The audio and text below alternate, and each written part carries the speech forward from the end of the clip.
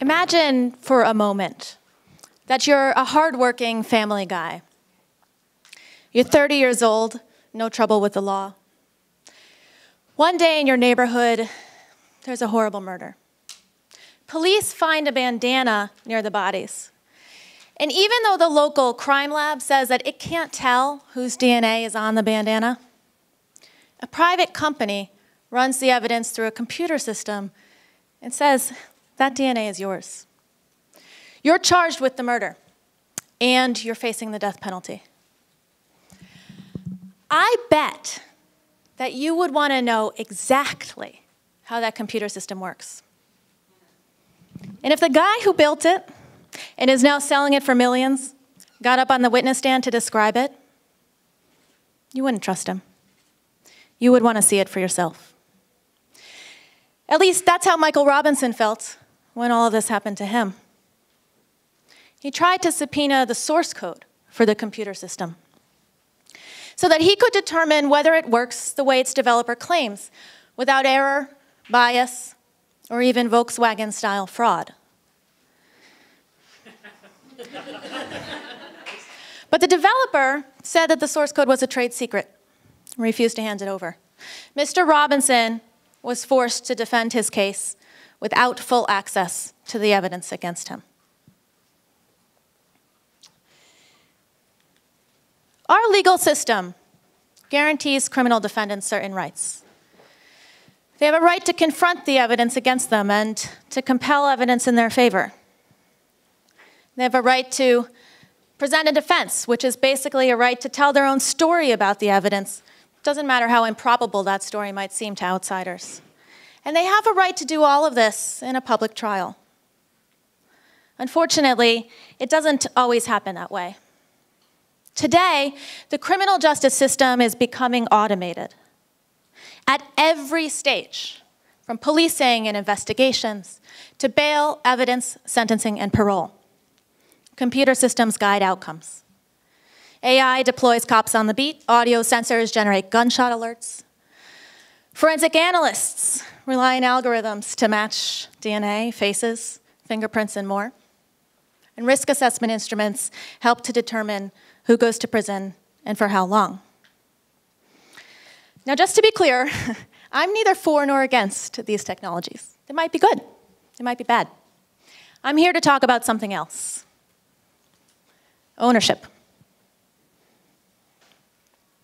Automation is driving privatization. Just like private prisons that have been found to under-maintain safety and security, or private police who operate with little oversight and training. New criminal justice technologies are primarily privately owned and sold for profit. Trade secrets are the intellectual property protection of choice for the developers of these technologies. And as a result, they often refuse to disclose details about how those tools work, even to criminal defendants and their attorneys, even under a protective order, even in the controlled context of a courtroom proceeding. Trade secrets are black boxing criminal justice. Sorry, this is, pretend you didn't see that. I work for the Legal Aid Society of New York City, defending criminal cases that involve computer-derived evidence. And I regularly see defendants denied access to information that they could use to cross-examine the evidence against them because somebody says it's a trade secret. So I'm going to give you 3 examples. A few weeks ago, this letter appeared on my desk. It's from an inmate at the Eastern Correctional Facility in upstate New York. This man had been in prison for 26 years, and he had a nearly perfect record of rehabilitation. For the past decade, he had not had a single disciplinary infraction. But last summer, he was denied parole. And the board said that the reason was that a computer system called Compass had given him a high score for prison misconduct. Now, something clearly failed between 0 disciplinary infractions and high score for prison misconduct. But the company that builds Compass considers the weights of its input variables to be trade secrets. So if one of those inputs is wrong, it's impossible to tell how it affects your final score. This man tried to challenge his compass result, but without being able to prove that the final score gave a distorted picture of his life, he couldn't convince anyone to fix it. Here's my second example, ShotSpotter. ShotSpotter is an audio surveillance system that's made up of audio sensors placed through a neighborhood that are supposed to send gunshot alerts to police. And for years, the company that sells ShotSpotter has told anyone who will listen, including police procurement committees, that human voices do not trigger ShotSpotter sensors. Apparently, what they meant to say was that the sensors record everything 24 hours a day and store those recordings for up to 3 days. Or at least that's what one of their engineers told a court in Massachusetts after ShotSpotter recordings of human voices were introduced into evidence in a criminal case. Recording voice communications might violate constitutional privacy protections or wiretapping laws. But when defense attorneys have tried to subpoena information about how the sensors distinguish voice communications from ambient sound, they got this response. The company considers that information to be a trade secret.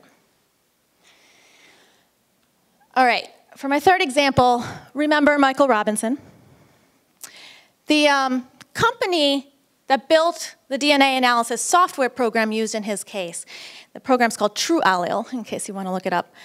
The developer of that program has submitted affidavits to courts across the country, saying that if he were forced to disclose the code for that program to defense attorneys under a protective order, it would be, quote, financially devastating for his company because it would allow competitors to steal his product.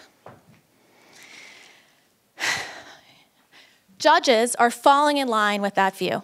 In 2015, a California appeals court case applied a trade secrets evidentiary privilege to a criminal proceeding for what I believe is the first time in the nation's history, in order to shield TrueAllele source code from the defense. That case is now being cited in courts across the country. I've seen it in filings in New York to justify withholding trade secret evidence from criminal defendants. And let's be clear, the defense attorneys in these cases have agreed to sign protective orders. One recently told a court, I've been a lawyer for 30 years. I've never violated a protective order. It didn't make a difference. The judge refused to order the code disclosed. Importing a trade secrets evidentiary privilege into criminal proceedings is harmful. In civil cases, it's risky to assert the privilege because a well-resourced adversary might challenge the validity of your trade secret and blow up all its value. But most criminal defendants don't have the resources to engage in that kind of complex IP litigation. And so it's easy for people to abuse the system by claiming protections for information when no valid trade secret exists. In fact, that's already happening right here in New York City. For years, the Office of the Chief Medical Examiner has refused to disclose source code in a software program that it developed in-house using taxpayer funds. It says the code is a copyrighted and proprietary asset that belongs exclusively to the city of New York. And that its ownership interest is one reason it doesn't have to share the code. Now, this is ludicrous, right? A public lab has no legitimate commercial interest in withholding information from the accused. And last summer, a judge on the Southern District of New York called their bluff. She said, hand it over. An expert reviewing the code promptly found an undisclosed function that was likely to aid prosecutors. This is also new. Property rights do not generally let you withhold evidence from a criminal court. You can't decide you're not going to hand over your office stapler or your favorite t-shirt because you'd rather keep using it. And it didn't used to be clear that you could even withhold trade secrets in a civil proceeding. Back in the day, there was a big fight between these two famous legal thinkers, John Henry Wigmore and Judge Learned Hand. Wigmore wanted to privilege trade secrets, Hand did not. They fought about it for about a quarter century until on the eve of Pearl Harbor. Wigmore accused his opponents of underappreciating United States military industry, like aircraft or chemical factories, and he won the debate. Even so, I have found no indication that anyone ever even considered applying that privilege in a criminal proceeding until the late 20th century, and no indication that anyone ever did until 2015. It's not how trade secrets law is supposed to work either. Intellectual property exists because we think that people will be more likely to invest in new ideas if they can stop their business competitors from free riding on the results. Think about this with me for a minute. If the law is designed to stop business competitors from stealing information, we apply that law to shield information from defense attorneys. What does that say about defense attorneys? Here are some of my colleagues at the Legal Aid Society. What does that say about them?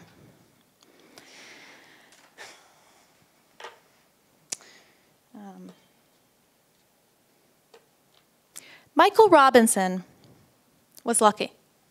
Last spring, a jury found him not guilty, went home to his family. Other defendants will not be so fortunate. How many innocent defendants will be wrongfully convicted based on trade secret evidence that they couldn't fully cross-examine? Right now, the United States Supreme Court is considering review in a case that raises a similar issue, Wisconsin versus Loomis. The defendant in that case is arguing that due process bars the government from sentencing somebody based on a trade secret tool. If the court declines review, or if it rules the wrong way, legislatures should step into the gap and pass laws that restrict safeguards for trade secrets evidence in criminal proceedings to a protective order and nothing more.